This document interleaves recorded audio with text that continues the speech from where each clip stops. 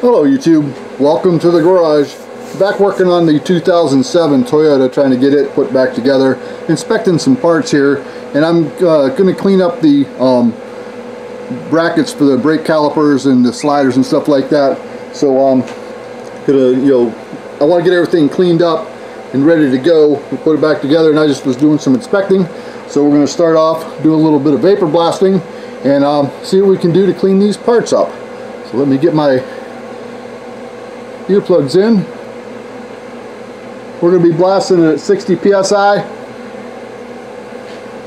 Got a mixture of glass bead and aluminum oxide, and we're going to see what this process can do.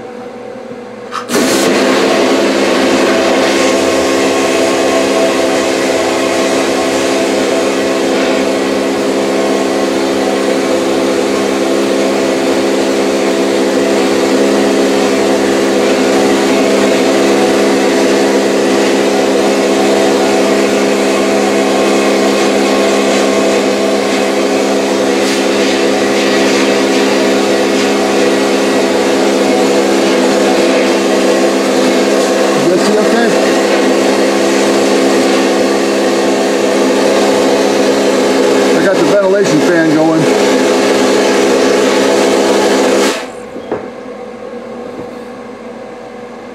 What do you think? Does a nice job. Well, we're going to go ahead and finish cleaning these up. And I got the bolts and the sliders and stuff for the calipers in there to do.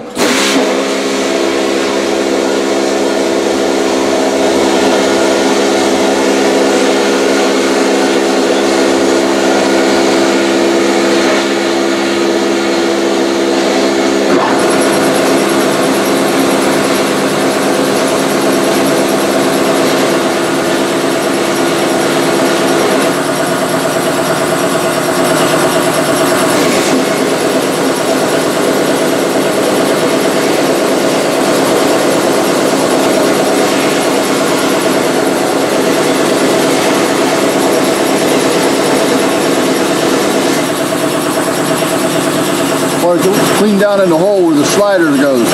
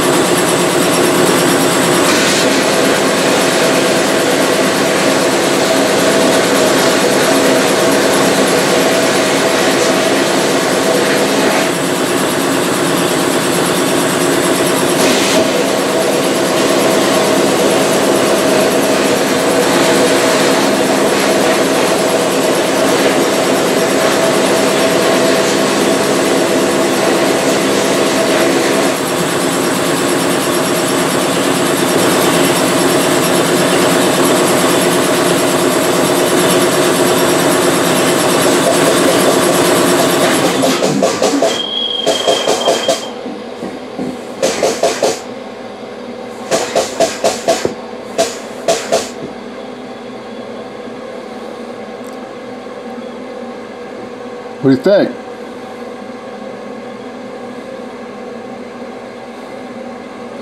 Doesn't look too bad, does it? That'll work. There's one thing I wanted to try here. I'm going to clean all these parts up, but these are the sliders. Go through the caliper, so let it move. And there's something I noticed. I don't know if you can see it.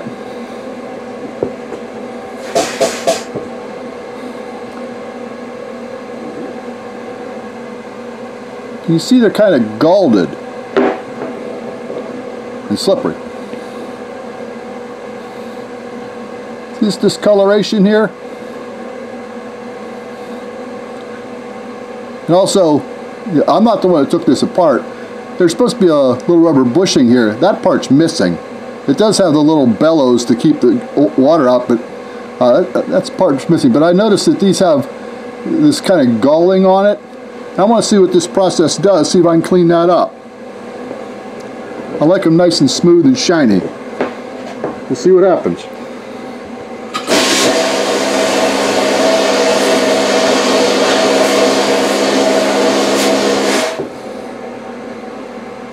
What do you think?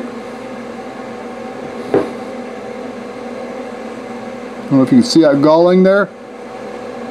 Perfectly smooth. Sandblasting would be removing some material, and that'd be kind of rough. This is polishing it, and it's not removing, it's not changing the tolerances. That's why I like the vapor blasting.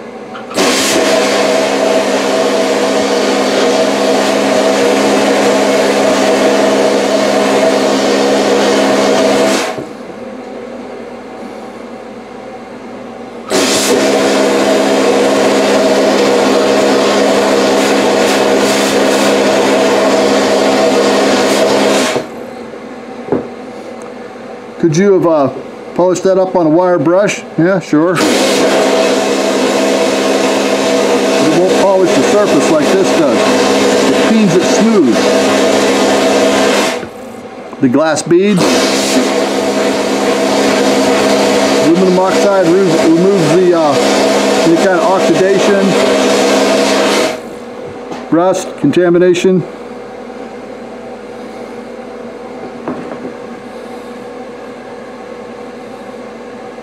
Perfectly smooth, brand new.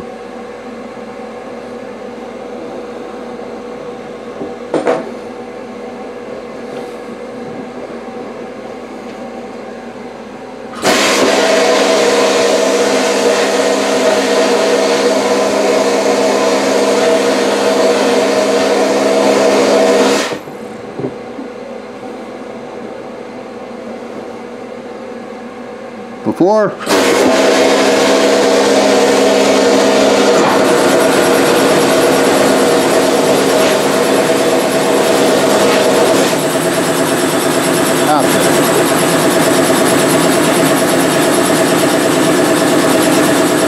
I've already cleaned these off. I use brake clean and a paper towel. Cleaned them off, get the grease off. So before, on my pedal will be alright.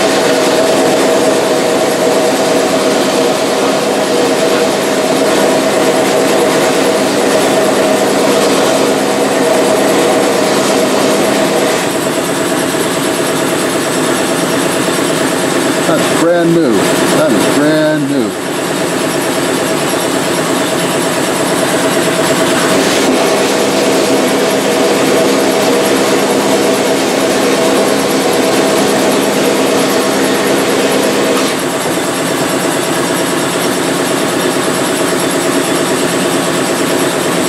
Can't get no better than that.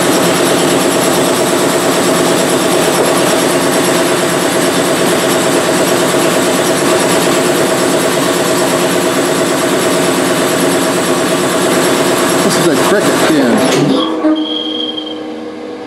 A bait can for crickets.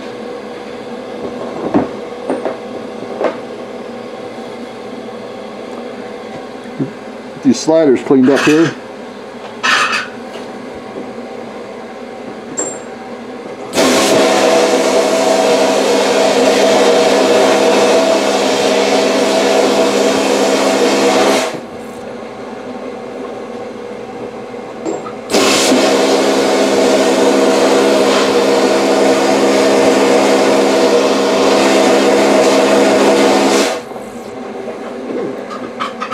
Sorry about that.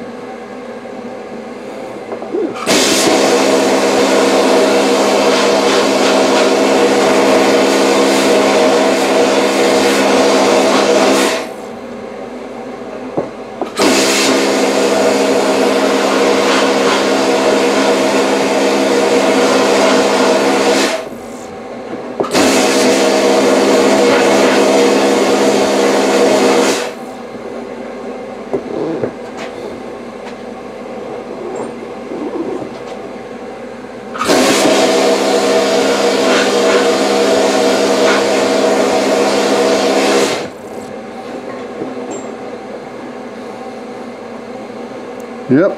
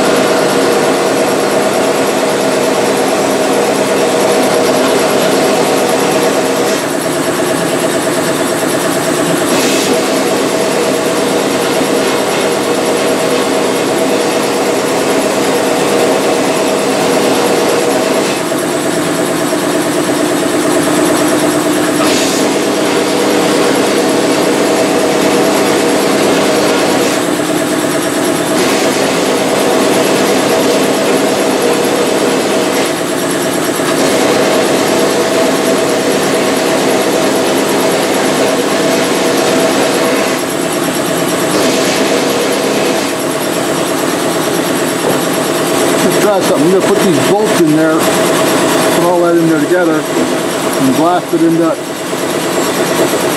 container. So I'm going to have to go chase a couple bolts.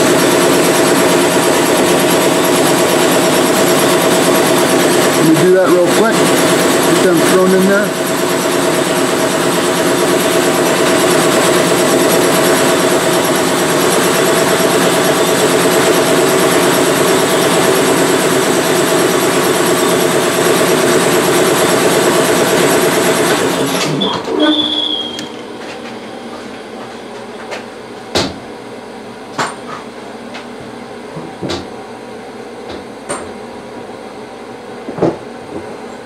Get them all. Looks like it. That where I can reach it.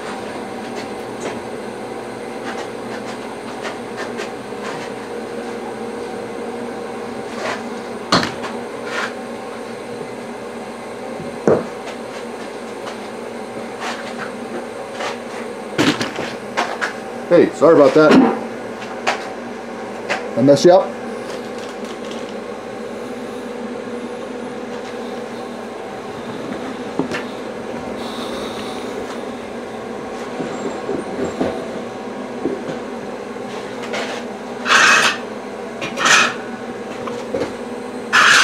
I just wonder if this would work for cleaning bulk bolts.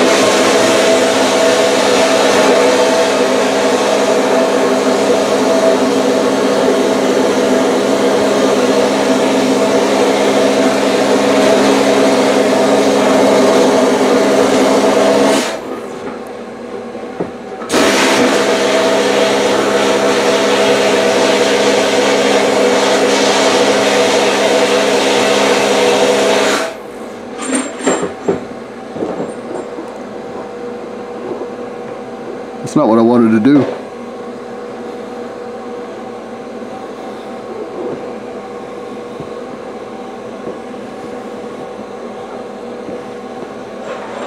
I think I dropped one, but oh well. Just want to see how this works.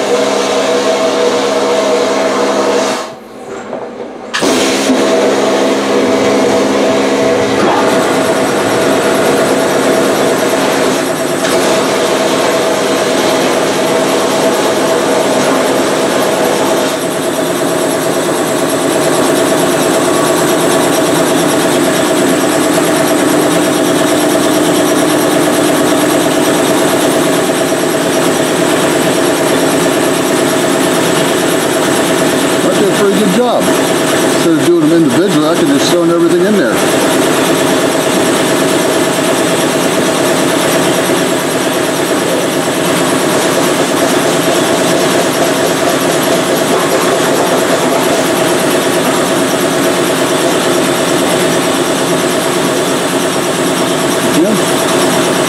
Did a pretty good job. Just throw them all in there. I like it. Now, instead of getting the video too long, I'm just gonna blast this up one and get it cleaned up, and then a couple things I want to talk about that I figured out while I was inspecting these parts. So I'm gonna finish blasting this, then I'll pick up with you on the bench. Okay, got everything all vapor blasted and dried off. And what I wanted to kind of point out here, when I picked up this car, the parts were kind of laying all over, but I'm sure they were in an organized fashion, because the gentleman that was working on this is off the scale brilliant. This guy is a mechanical engineer, so I promise you everything was in a place for a reason, and he knew exactly where everything was. But then I come in and I really didn't pay attention to what came off what side. I just threw everything in a box and put it in the truck. So that was my bad. So I'm just inspecting everything here and seeing what I got. And these brackets, everything they had all the little bellows here and everything. It was all assembled. The screws, the bolts were here, the bolts were in here. It was all assembled, nice and organized. Of course, there was one on each side, but I didn't pay attention to which one was on which side. All right, so now here I am, which side goes where. They do look identical. We've got the same number here. There's a number here. These numbers are different, but they're numbered there. This same mark here. This has got a 4. This has got a 2. Only difference I really noticed is this has 3 little divots here, and this has 1. As far as appearance, but there is another big difference. Okay, these are the sliders. One is longer than the other. And make sure to get this in front of you. Okay, and so obviously, okay, this one bottoms out in here. This one will fit in either one, but if I put this in the wrong one, this is what we get, and that's not good. So this one goes in this side, this one goes in this side. All right, and since these, I said they look the same except for these little 3 divots, but you see you got the long one here. Okay, so if they're the same, you put the long one there, that doesn't bottom out. It does there, and this fits in this side. It bottoms out. So we'll get these set up like this. Okay, you got the long ones here, and the short ones here. Okay, but which is left and which is right is the question. I didn't see any markings on here that I could interpret as left and right. So what do? Does it really matter? Can you put one on on the wrong side and still have it work? Probably. Because I can't figure out exactly what the difference would be. But I think it would operate the same.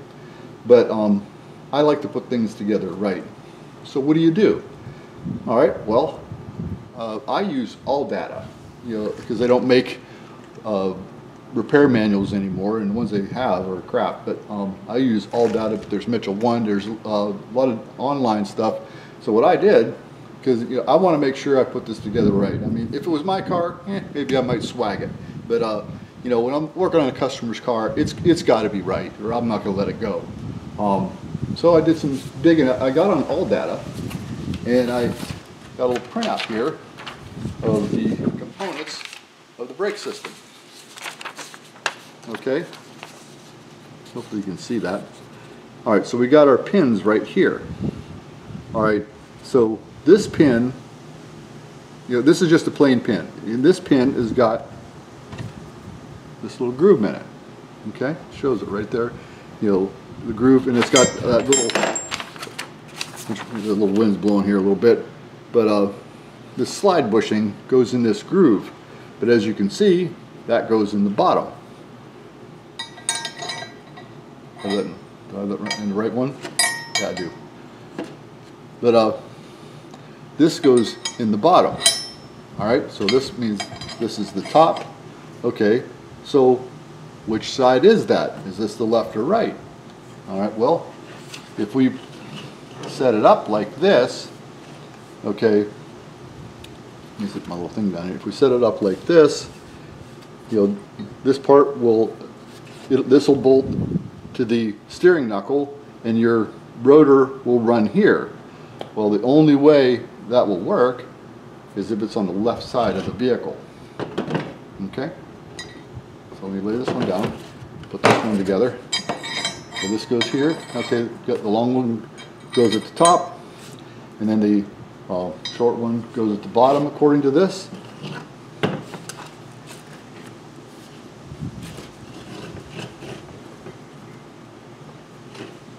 Hey, do I have that right? No. Oh, I have this turned around. I probably have it flipped over. Yeah, because the...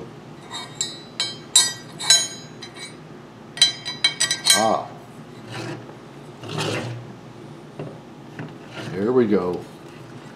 There we go.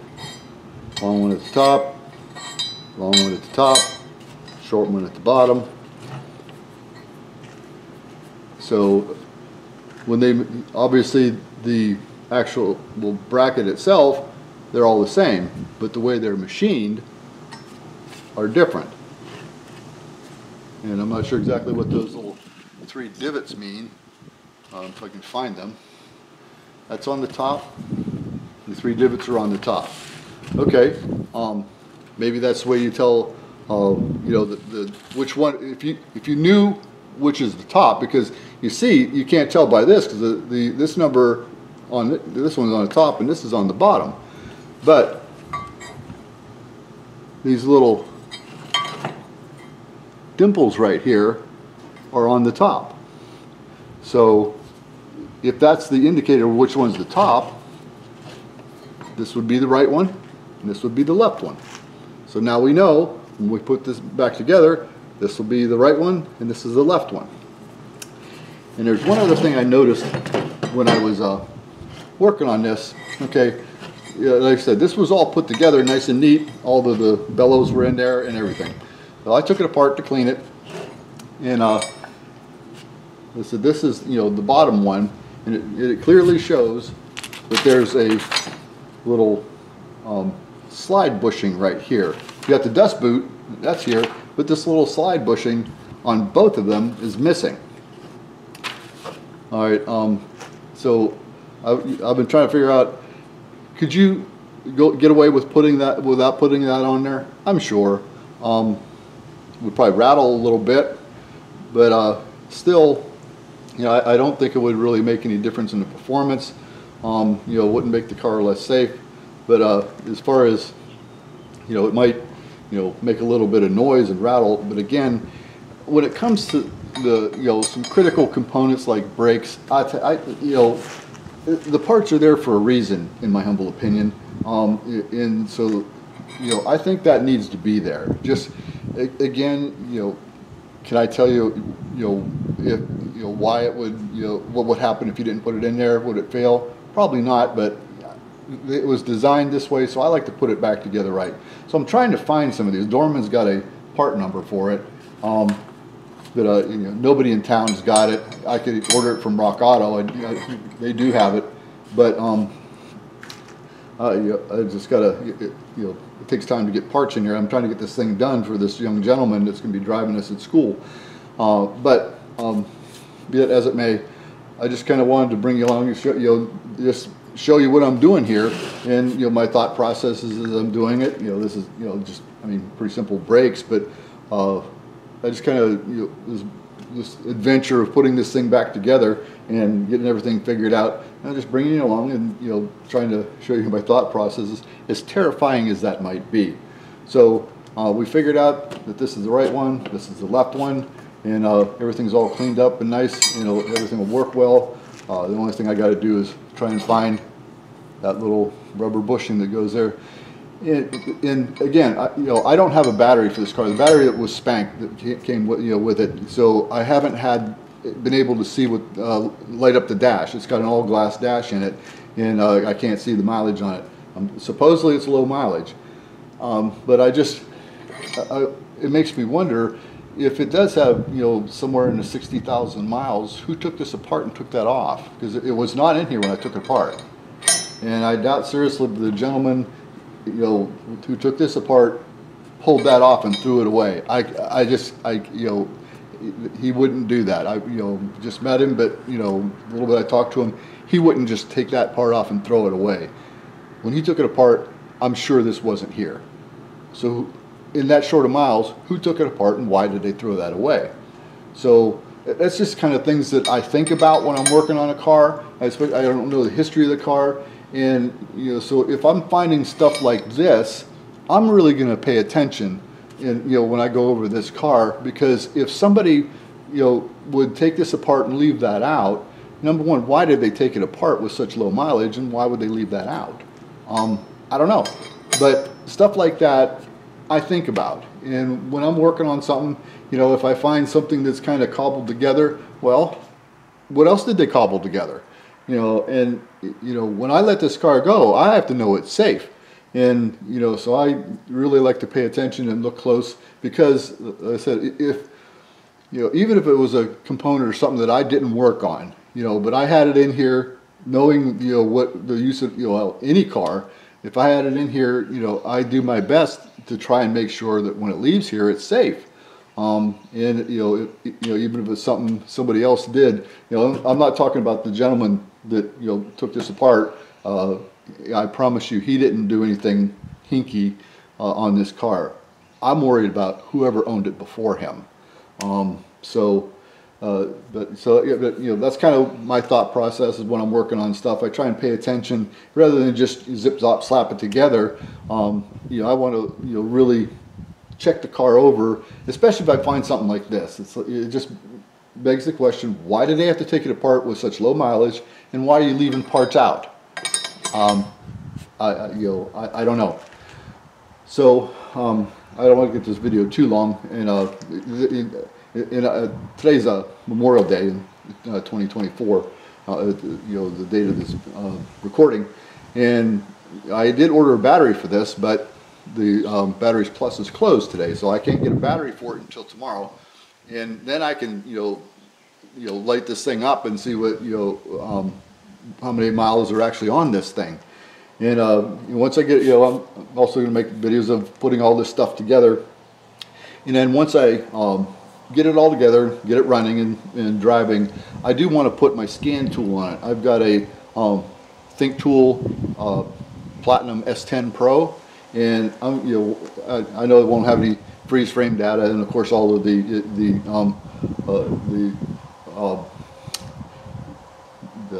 I just spaced it out. All of the the emission stuff won't have run. All the monitor, that's it. I'm trying to say the monitors wouldn't have run. That'll all be blank. But I can fire it up, look at live data, check fuel trims, and just see how it's running. So I am going to do that. Once I get it all together, I will scan it and see if there is anything in there. Since it's been sitting for God knows how long without a battery in it. So, but going to continue the videos, going through the process, putting this thing together, checking it over, getting it running, and trying to make sure it's running right and as safe as I possibly can. So I guess that's enough for now. So if you could, deal, like and subscribe, and I will see you in the next video.